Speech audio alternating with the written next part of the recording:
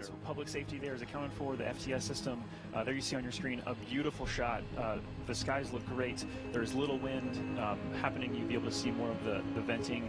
If there were wind, the trail of that venting. So we're ready to go. And actually, that's an important point. The reason we don't see that venting is the vent valves have been locked up to put flight pressure into the tanks. And as we just heard, they're stable at step 3, which means the tanks are ready to go. And here at about 5 seconds, we will hear the team ECS reduced for launch. Give the final go. 25 seconds. Status check. Go Atlas. Go Centaur. Go Mars 2020. There we go. We are ready to go lift off this morning, Joshua.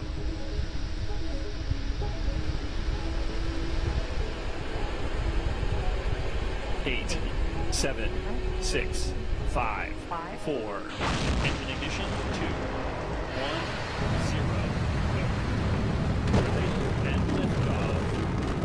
As the countdown to Mars continues, perseverance of humanity launching the next generation of robotic explorers to the red planet.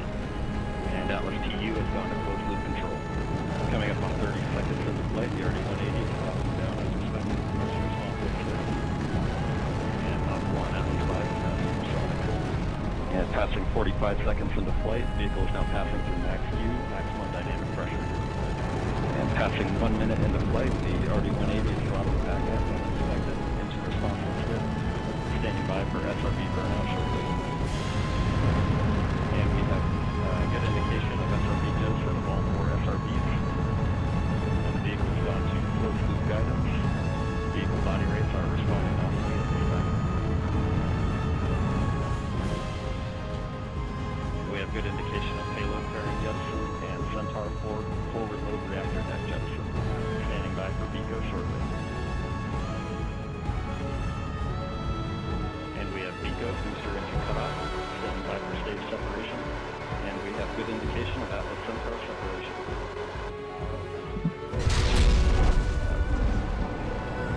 Chamber pressures are stable. This will be the first of 2 burns for today's mission. This first burn will be approximately 7 minutes long. So the first burn gets us into that park orbit we talked about. We've lifted off, we've left Earth, we've got into a park orbit around Earth right now. And while we're in that park orbit, we will perform some maneuvers to kind of roll the Mars Perseverance and the Centaur and coast during that time. And I'm hearing that settling is done and engine start.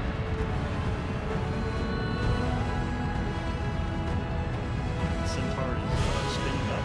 This is the maneuver right prior to spacecraft separation. We get into a slight roll to give Mars 2020 Very good performance from the RCS. And we have successful separation of Mars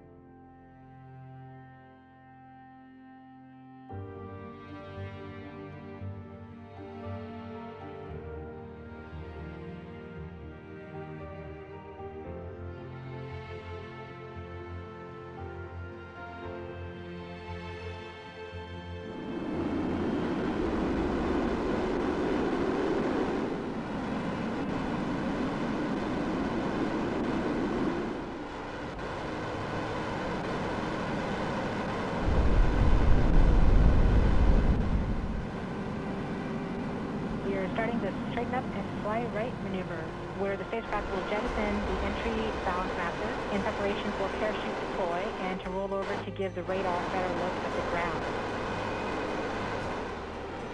Complicate indicate chute deploy. The navigation has confirmed that the parachute has deployed and we are seeing significant deceleration in the velocity. Our current velocity is 480 meters per second at an altitude of about 12 kilometers from the surface of Mars. Heat shield set. Perseverance is now slowed to subsonic speeds and the heat shield has been separated. This allows both the radar and the cameras to get their first look at the surface. Backshell set. Current velocity is 83 meters per second at about 2.6 kilometers from the surface of Mars. We have confirmation that the backshell has separated. We are currently performing the divert maneuver. Current velocity is about 75 meters per second at an altitude of about a kilometer off the surface of Mars. TRN safety Bravo. Skycrane maneuver has started. About 20 meters off the surface. Look at these signals from MRO. Tango Delta. Touchdown confirmed. Perseverance safely on the surface of Mars, ready to begin seeking the sands of past life.